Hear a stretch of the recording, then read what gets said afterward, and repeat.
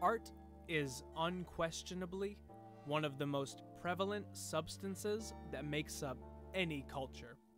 Modern art alone has at least 10 unique movements identified by the Encyclopedia Britannica, from futurism all the way to constructivism.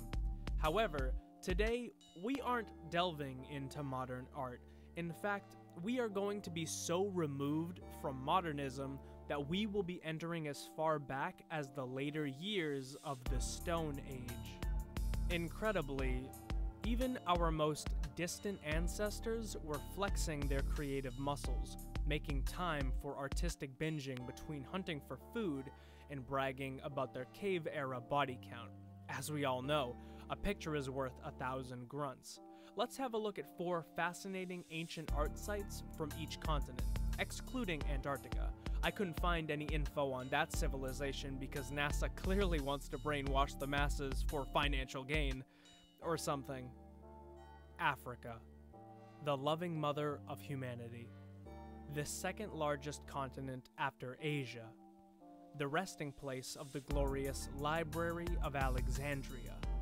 The soft sandy scenery where the largest subtropical desert is stationed, the Sahara. The setting of Walt Disney's The Lion King, and also the birthplace of Elon Musk. This is where our journey will begin today.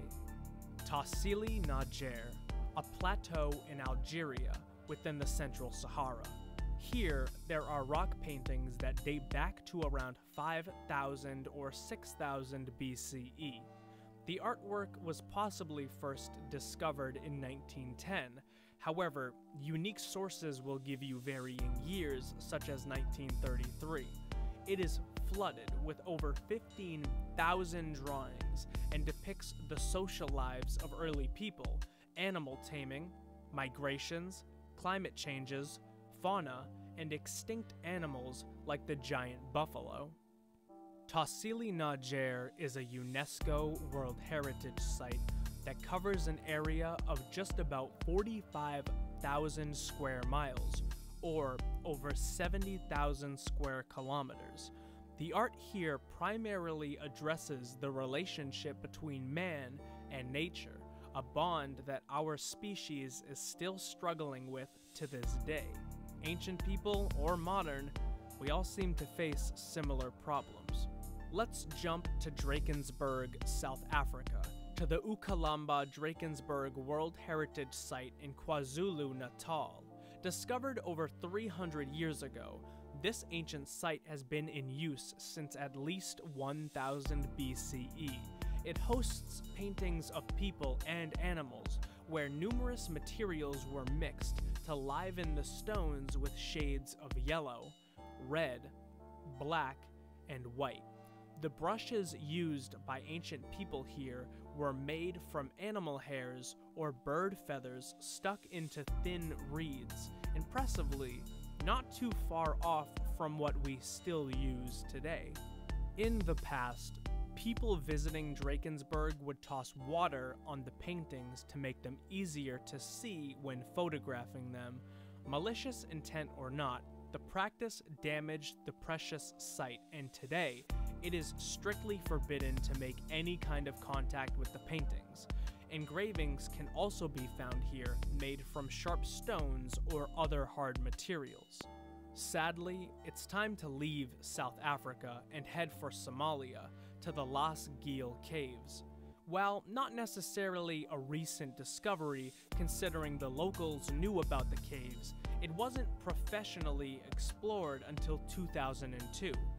This place is very well preserved due to the dry climate, and it dates back to around 3000 BCE, and some archaeologists believe it could even be twice that old.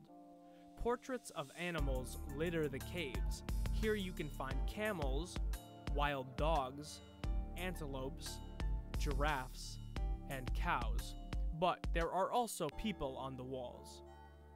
Depictions of the cattle show them with strangely wide necks, and for the moment, the best explanation we have is that some form of ornament was draped over their necks, possibly for ceremonial purposes.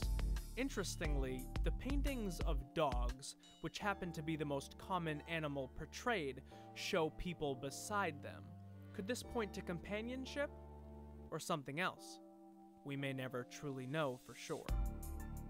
We conclude our African expedition with arguably the most famous country on the continent, Egypt. Located near the Libyan border at the Gilf Kabir Plateau in Wadi Sura, the Cave of Swimmers was discovered in 1933. Dating back to about 6000 BCE, or possibly even before that, the cave presents paintings of mysterious figures which appear to be on their stomachs, either swimming or maybe even falling. Besides people, the cave also features giraffes, handprints, and an engraving of an antelope's hoof print. I didn't even know hoof print was a word before today.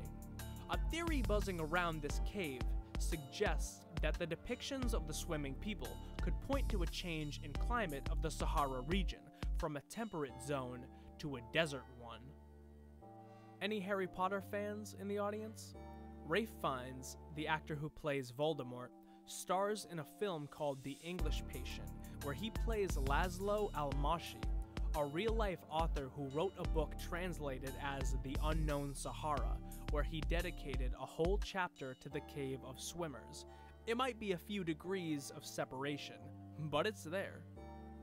In addition, Naveen Andrews, who you may know as Saeed from Lost, also stars in the movie. And lastly, the living legend Willem Dafoe is featured as well. Wow, the more you know. Anyways, let's get back to our regularly scheduled programming. Asia, a land mesmerizingly vast and culturally rich with iconic landmarks such as the Himalayan mountains, submerged cities with incredibly well-preserved architecture, the Great Wall of China, which spans over 13,000 miles in length, which is nearly 22,000 kilometers, and historic finds such as the Terracotta Army, which shook the artistic world to its very bones. Let's start in Kyrgyzstan. To be specific, Saimaluu-Tash in the valleys of the inner Tian Shan. The rock art here dates back over 2,000 years and shows a wide range of artistic venture. Local wildlife are portrayed on the basaltic rock, as well as humanoid figures with animal-like features. There are also ritualistic dances of demons, as well as the migration of animals. This region has the largest concentration of petroglyphs in Central Asia, which sits at an altitude of nearly 10,000 feet, or over 3,000 meters. Around 90,000 individual specimens exist in the area, and unsurprisingly, the art covers many different styles. A common theme amongst the petroglyphs are geometric shapes, and authors who write about the Saimaluu-Tash all seem to deem it as culturally significant. The next entry is much older than the last, and it's in Madhya Pradesh, India. It's called the Bhimbetka Rock Shelters, and there are about 500 out of the total 750 plus locations decorated with ancient paintings, some of which date back around 30,000 years. Discovered in the late 1950s, the Bhimbetka paintings are primarily colored red and white. The scenes drawn show hunting, animal domestication, dancing, and local wildlife from tigers to elephants to lizards. A sad truth, however, is that the majority of the rock shelters are inaccessible to travelers. This part of India is a very hilly region, reaching up to about 2,000 feet or 600 meters. A mysterious spectacle at one of the shelters depicts a large red bison charging into or attacking a character. The fascinating part about this drawing is that it can only be viewed when the sun hits it just right. Was this done on purpose? There's no way to know for sure. Indonesia is home to some of the oldest paintings in the world. Our first stop in Indonesia is at the Maros and Pengkep regions on an island called Sulawesi. Discovered in the 1950s, some of the handprints here date back nearly 40,000 years. The caves seem to catalog the animals that the ancients came across, and some archaeologists believe that the handprints may have been the people's way of contacting a more spiritual state. One of the more awe-inspiring pictures you'll find here is of a wild pig deer known as a babarusa. The detail in the painting is such that even today, the gender of the deer, which is female, is clear to us. The specific area where the paintings are found are known as the Karst Caves, and the images here are thought to be some of the oldest figurative art in the world. Borneo is the third largest island on Earth. It's also where explorers found some of the oldest art we know of, which dates back 40,000 years. The caves where the art was found seemed to be relatively empty, suggesting that the ancients mainly came here to vent their artistic urges rather than to inhabit them. Not only that, but the caves sit above dense vegetation, and reaching them surely would have been a perilous journey. The art here depicts local animals, human figures, and handprints. A unique twist on the handprints, however, is that the people who created the art would tattoo over where the bare skin would have been to decorate the handprints. This may suggest that the tradition of tattooing may be much older than 6,000 years, as we currently believe it to be. South America. Residency to the largest rainforest on Earth, the Amazon. Etched and dominated by the world's longest mountain range, the Andes, sitting closer to Antarctica than any other continent, and hosting some of the most bizarre, yet intriguing builds in all of the Western Hemisphere. We'll start in Venezuela, on a group of islands within the Azores Rapids, where large petroglyphs complement the surrounding hillscape.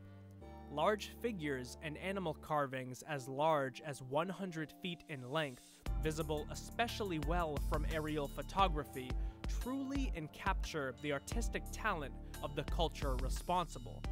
The petroglyphs are at least 2,000 years old, and the site at Cerro Pintado has been known about for hundreds of years. If we leave Venezuela heading southwest, eventually we'll make it to Peru, where in Contalima, the Checta petroglyphs cover an area of roughly 26,000 square feet, or 8,000 square meters. There are hundreds of images here carved into more than 100 individual rocks. No one is quite sure how old the carvings are, but it's safe to assume that they are over 1,500 years old. The function of the petroglyphs is also somewhat of a mystery. Speculation of their purpose ranges from territory marking to a ritualistic function. In a sad turn of events, over half of the rocks have been vandalized in some way or another, from being moved from their point of origin to graffiti marks. This site is currently listed as endangered, and if we want to be able to learn more about the history of the location and the rocks within it, we have to take steps to protect the area, so no goofballs allowed. Brazil is a very large country, at about 87% the size of the United States. In the northeastern region of Brazil, there's a national park called the Serra de Capivara. The rock art here is expansive and amazing, featuring human figures hunting, engaging in sexual acts, and dancing. As well as people, the wildlife shares a large portion of the paintings. You can find jaguars, lizards, armadillos, and even an extinct type of ostrich. There are over 1,000 archaeological sites within the park, and some of the art is dated to around 25,000 years ago. However, some believe the very oldest art to be even older, by nearly 10,000 years. The climate of this location ensures that the rock art remains in pristine condition, and nearly 500 million years ago, this area was completely underwater. Argentina is also a hotbed of ancient culture and rock art. Take La Cueva de las Manos, or the Cave of Hands, for instance. Located in the valley of the Pinturas River, the rock art here dates back nearly 10,000 years. It is believed that 3 distinct styles of art are present, indicating that different types of people inhabited the caves at different times. Scenes of hunting, as well as handprints, litter the ancient place, the first of which were discovered in 1949. Australia, a continent 90% the size of Brazil, while only hosting about 1/8 the population. Australia has the 3rd largest subtropical desert in the world, the Great Victoria Desert, at about 250,000 square miles, or over 400,000 square kilometers, and has the largest living marsupial species as a resident, the red kangaroo. Let's start in Western Australia, where some of the highest concentrations of indigenous rock art in the world are located. Our first stop is Murujuga National Park on the Barup Peninsula. Some of the art here is more than 40,000 years old, and even depicts extinct creatures like thylacines and a fat-tailed species of kangaroo. Much of the rock art is related to local animals, but in Western Australia alone, there are more than 1 million pieces of ancient art. Before the first known instances of rock art here, the natives were around for at least 10,000 years already. Paintings and engravings on stones are not the only form of art that can be dated to such ancient times. Much like Stonehenge in England, Aboriginal megalithic art also exists, but they predate the construction of Stonehenge. Today, about 90% of Australia's total sites with cultural significance similar to this one are being protected and are included in the World Heritage Site Catalogue. Another region in Western Australia, the Kimberley, has rock art made through multiple different mediums, such as engravings, applying paint to rocks, marking the stones, arranging stones in certain ways, and applying resins and beeswax to the rocks. The oldest rock art here is dated back to over 40,000 years ago and includes animals, plants, and people. The indigenous population could have been around as far back as 60,000 years, but the rock art in the Kimberley region wasn't discovered until the late 1890s. Moving on from Western Australia, we enter the Quincan Reserve in Queensland. Here, some of the art dates back over 20,000 years, and UNESCO puts this location as one of the top 10 in the world. Animal figures and human-like spirit beings call the rocks that they are stationed on home. However, the region, like many other ancient art sites, is at major risk due to vandalism, such as mining and graffiti. The last location in Australia is Kakadu National Park in Northern Australia, where the rock art could date back further than 60,000 years. Older paintings here show a kind of X-ray art where you can see the insides of certain animals. There are even depictions of when European settlers came to Australia. In Kakadu alone, there are at least 5,000 art sites, and some of the tools the indigenous people used to create the art included human hair as the brush portion. Visitors often leave feeling emotional, and others leave with goosebumps, but when you're staring at the knowledge and the perspective from hundreds of generations before you, it's not hard to understand why. Europe. abundant with some of the most universally recognizable works of architecture, such as the Elizabeth Tower, the Leaning Tower of Pisa, Stonehenge, the Eiffel Tower, and the everlasting Colosseum of Rome. The Eiffel Tower isn't the only historic site you should know about in France. The Lascaux Cave is actually a complex of chambers that was utilized by ancient Europeans over 15,000 years ago. They weren't discovered until 1940, but when the cave system was found, nearly 1,000 drawings of animals touched the hearts of the explorers. The caves are closed off to the public due to the exposure and contact taking a toll on the preservation process, but nonetheless, these aesthetic masterpieces have withstood the test of time and give us a glorious glimpse into cultures of the past in stunning beauty. Entering one of my family's home countries, Italy, more specifically though, in Verona, lies a cave known as the Grotta di Fumane. This is one of the oldest shelters on Earth used by prehistoric humans, dating back just shy of 60,000 years. There is immense archaeological interest in this particular location because there is anatomical evidence of both Neanderthal and Homo sapien use throughout the ages. You can find ancient remains of animals, objects of everyday use, evidence of fireplaces, ancient drawings of animals, as well as scenes of hunting. Spain also has a rich ancient history to explore. Take for instance the caves of Monte Castillo and Puente Viejo. The art here is around 40,000 years old, but occupation of these caves dates back at least 150,000 years.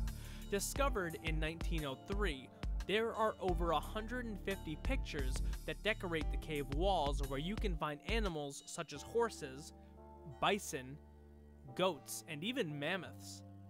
Handprints also give an exceptional aura of eeriness as you venture through humanity's beginnings.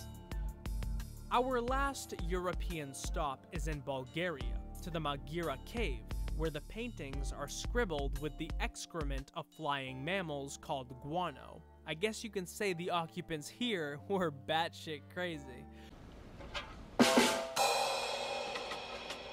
Nonsense aside, the paintings date back nearly 10,000 years, and the cave hosts one of the oldest known sun calendars in all of Europe. There are over 750 paintings here, depicting scenes of hunting, ceremonies, ancient deities, and even a hallucinogenic mushroom belonging to the genus Boletus. Prehistoric people weren't the only ones to call this cave home. Ancient bears, foxes, wolves, cats, and even otter bones have been found in the deep chambers. Touristing hooligans can't help but vandalize the walls by etching their own names into it. Earlier this year, there was an incident, but I hope that the Bulgarian government doesn't close the cave off to the public.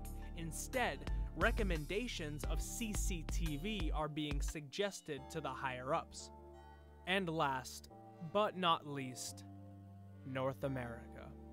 You may not often associate Mexico, the United States, and Canada with having much of an ancient history, but while researching this topic, even I was a bit surprised. The Hopi people are originally from Mexico, but over 1,000 years ago, they split off into 4 groups, one of which entered Canada. Today, you can find remnants of their existence in the petroglyphs they've scattered near Grotto Canyon in Alberta. Human figures can be seen on rocks, some believed to be images of healers, others are presumed to be flute players. Some rocks depict animals, but unfortunately, weathering has been the primary enemy of the ancient art here. There are trails you can hike to encounter the petroglyphs, but seriously, no touchy. South of the United States, in Nayarit, Mexico, you can find a spectacular site of rock art and stone carvings at the Alta Vista Petroglyph Complex. It's difficult to say who exactly created them, but they are believed to be thousands of years old. Archaeologists are under the impression that these carvings were made to connect with supernatural energies. The art portrays weather events such as lightning, large faces, human figures, intricate designs, and even what appears to be crops. Our last destination, the good old US of A, houses the final 2 entries on this list. The first is in Nevada, where possibly the oldest rock art in North America can be found. Carved into limestone, the Nevada petroglyphs date back over 10,000 years, but some suggest that they could be over 15,000 years old. The stones have fine lines, diamond shapes, tree and leaf-like patterns, and possibly even flower designs. They were found at the edge of a lake called Winnemucca, which is now dried up, and nobody is certain if the carvings were done all together or over the course of hundreds of years, which adds to their mystical legacy. A popular location for rock art in the US, 9 Mile Canyon in Utah is an expanse of land filled with petroglyphs that goes on for about 40 miles.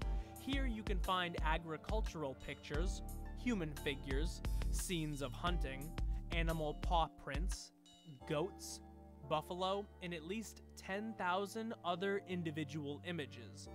The art itself is about 1,000 years old, being made by more than one culture of indigenous people.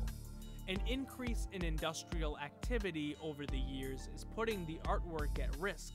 For instance, recently it was suggested to add 800 natural gas wells to the 9 Mile Canyon area. So come on, environmental activists, do your thing. If you would like to know more about any of the sites I talked about today, or are interested in additional locations, please take a look at the description of this video where all of my sources and additional unused sources will be available to you. As well, I apologize for any mispronunciations, so sorry. Also, this video was way longer than I thought it was gonna be, but that's okay. Know that the most powerful tool for learning is interest. Let me know what you're interested in. Maybe I'll make a video about it. And thank you so much for watching. Have a lovely day.